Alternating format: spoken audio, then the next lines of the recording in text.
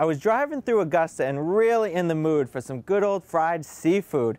I found a place that has the best fried shrimp, fried haddock, fried scallops, and fried chicken, not to mention one of the largest lobster rolls, literally like this big, that you will ever see. I know, you guys are all getting hungry. Well, you need to come check out the Red Barn right here in Augusta. Come on, let's go check it out. Come on, let it inside, chain. Bottom tray, honey. What did you get today? Fish sandwich.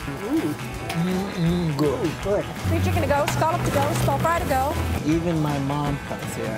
What did you get today? The McSea snack size. It's the best fried fish I've ever had. Quick snack inside on the chicken, mixed basket. Always fresh, it's hot, and it's good, and there's plenty of it.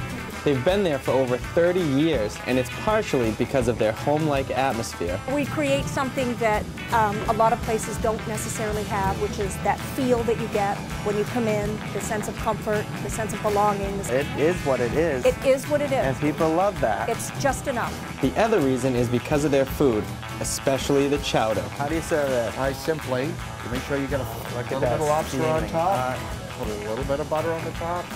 So do it separately and do it. That's the way it is right there. That haddock cooked perfectly in with all the other seafood in there. But just enough butter and the cream mixed together. And again, just look at the chunks in here. This is a whole lobster claw. You're not going to see that just anywhere, folks. That's wonderful. Tons of Maine restaurants have lobster rolls, but none compare to this. I'm just gonna butter it up and it right out on the grill, ready to go. Nice fresh lettuce, not too much. I'm gonna take 4 of these, fill the roll.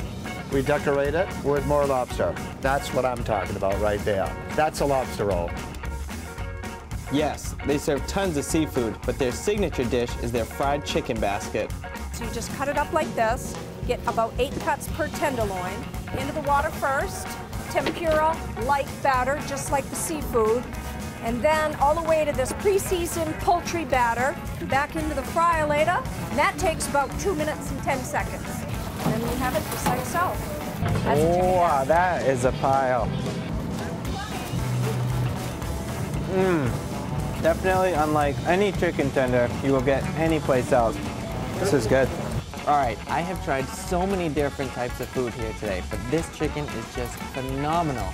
So if you're in the mood for a nice home-like atmosphere and the best lightly fried food where you can actually still taste the natural flavors, whether it's the shrimp, the haddock, the scallops, or the chicken, then you have to come down here to the Red Barn in Augusta. All right, I'm just gonna dive into this.